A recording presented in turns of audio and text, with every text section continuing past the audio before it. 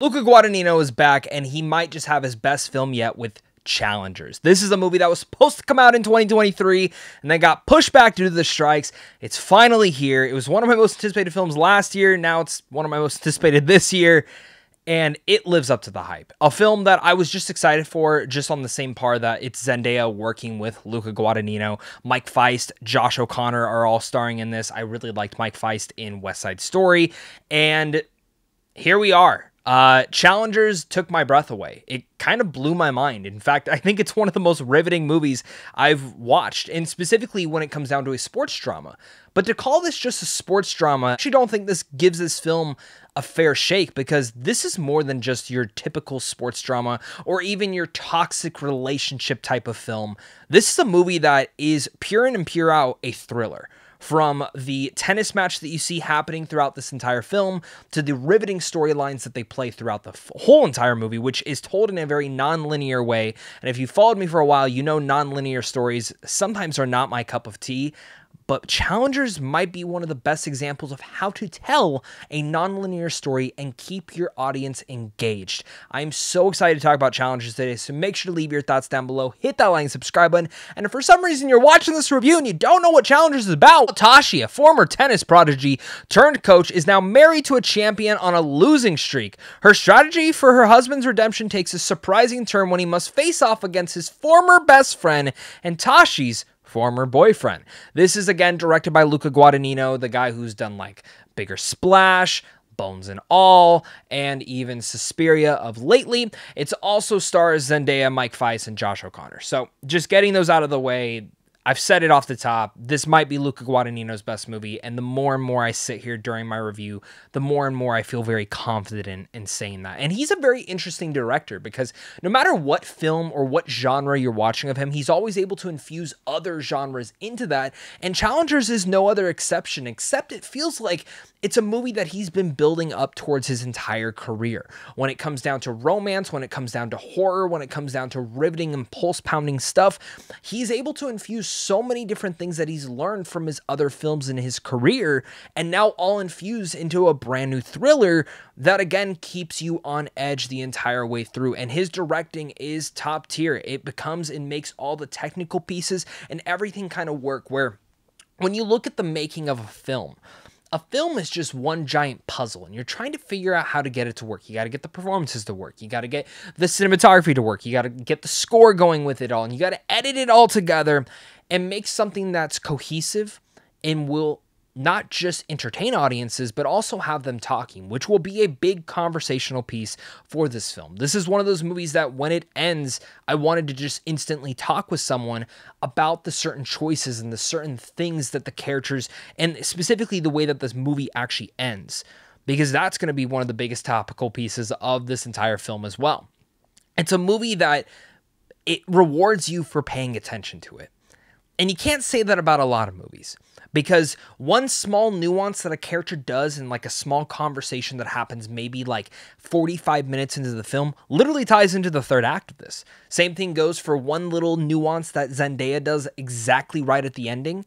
The second you see that, it ties to something she did an hour into the film, which all correlates back to that non-linear storyline that they're telling. During this giant big tennis match, a reunion of some sorts for two best friends that you can instantly feel there's a drift between them. When this movie started, you can feel this tension in the air from the tone and everything involved, and you're kind of sitting there wondering, what did I miss? And I didn't know how the story was going to play out. I didn't know this was a non-linear story. But through and throughout, how it tells the tennis match that you're watching throughout the film, instantly you might see a character look over at Zendaya, and they give him this look. And while you don't know what that look instantly means right then and there, it flashes back, and it might say 13 years before. And you're wondering, what does that 13 years before mean? It tells that story of that little notice, that nod, that look that a character gives. And they do that so brilliantly throughout this movie, always cutting back right when it needs to. And a lot of that, I cannot acclaim enough, is the editing. I know Dune Part 2 came out this year. It's my favorite film of the year. Now, a lot of you guys are going to say, well, that movie had incredible editing, all this. I think Challengers takes the cake on the editing. It's one of the most specific usages of it. And if the editing failed for this movie, it would fail its story at the same time. And a lot of that also have to acclaim the writer Justin Kuritzkes on here. I might be mispronouncing that. I apologize. The writing was phenomenal. From the character drama to the character work, the way that it all intersplices, it's a wonderful piece of work. And again, telling a nonlinear story is not easy. It's got to work on the page and on the script, and it's also going to work in the editing bay, and they make it work. But the added cherry on top of that is the performances, the way that the characters can just say so much with the emotion on their face. And Zendaya, absolutely incredible in here. I know a lot of us love her in Euphoria. I do too. I loved her in Malcolm and Marie. I love her as MJ in the Spider-Man films. This is hands down her best performance, and it's also the best usage of her. She's able to take a really bold performance, one that is physical, and of course also using her mind, using her tricks. And it's a character that easily you could hate. You could hate this character for what she's doing, for what she's saying she's going to do, and what she could possibly be saying that she's going to do. But she's also a character that you instantly fall in love with. The same way that the audience falls in love with her as she's this tennis prodigy, the same way that the two main characters fall in love with her, you instantly understand why, because at the same time, you're falling in love with her. And it's hard to take your eyes off her because of these looks, these nuances, the way she carries herself. It's also brilliant, and it's absolutely a chef's kiss. Zendaya is phenomenal in here. If she is not nominated for this film next year at the Oscars, I will be blown away. Same thing goes for Dune Part 2. I think she'll be a double nomination next year. Honestly, if the studios play it right, she could be. Same thing can be said for Mike Faist, who I think is phenomenal in here as well, and Josh O'Connor. Their relationship, their dynamic as best friends, like instantly, like the way that all their relationships work, you can easily believe in every single situation. The atmosphere, the tension, no matter if it's sexual tension or also just aggression, you can feel it in every moment. And I love how there's always going to be a debate on this film on certain character choices and certain things that you feel characters would believe or have conversations about. And again, one of those things that just keeps you on edge. But the other thing that keeps you on edge is also just how the sports part is actually filmed. In a way, what Trent Reznor and Atticus Ross were able to do with the score in here does leave for a very pulse-pounding thing that shakes the entire theater.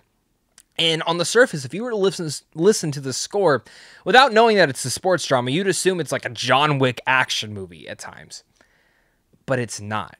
But the usage of that score and the way that it amps up the tension, whether it's in those moments or even in the tennis matches, you're able to understand every single piece. And it never takes away. It adds to the editing. It adds to the camera angles, which, whoo, the way that Luca Guadagnino shot the tennis match in here was great. Getting some like weird underlying looks where you see the characters like playing above you, and then same thing, like sometimes you'll be the ball or sometimes you'll be like attached to the racket. It always puts you into the moment. And the film carries such a heavy atmosphere to it. Every moment you feel like you are along for the ride. And it blows my mind how Luca Guadagnino, he does it with every single movie. He makes you feel like you're a fucking fly on the wall. And Challengers just did that so greatly. Still thinking about the last 10, 15 minutes of this film, and specifically how that entire final act of the tennis match and the way that it's flashing in between back and forth without getting into spoilers of what it's flashing between and the certain nuances characters do, it's all so brilliant. And the usage, the look, the cinematography, all of that. Technically, this film is a marvel, and it's one of those films that you just can't get out of your head the second you walk out of it. And it's going to be one of those films that you're going to want to go talk with someone directly after watching the movie. And honestly, I think there is so much that I could say about Challengers. It will leave you breathless. It's a riveting, pulse-pounding thriller that blew my mind. The score, the performances, the editing, There is so much I want to say, but a lot of it could leave into spoilers, and I think that's where I just need to leave it. You are going to be blown away by this. I would be surprised if you watched the trailer and then you went and saw this film and you didn't like the movie. In fact, might be even Luca Guadagnino's most accessible movie if you thought some of his other stuff was a little bit weird. This is just a master at his work, taking on the sports drama, taking on that genre, and shaping it into what Luca Guadagnino does best. Something different, but something that is absolutely worth experiencing in a theater. Challengers was everything and more to me. I love this movie so much. It's perfect. I dare I say it's a masterpiece, but I truly think everyone should absolutely go check this one out. So with all that said, I'm going to give Challengers an A+. I know what to expect from this one. I genuinely didn't. I knew I was probably going to like it, but I didn't expect to walk out going, holy shit, that was awesome. And I feel like this year has been kind of weak for movies, but this is one that, like, I can't shake from my head, and I can't wait to talk more about it. So make sure to leave your thoughts down below. If you've seen the film, let's talk some spoilers. What were your thoughts? What were your conclusion on some of the choices the characters make? And of course, until next time, stay classy.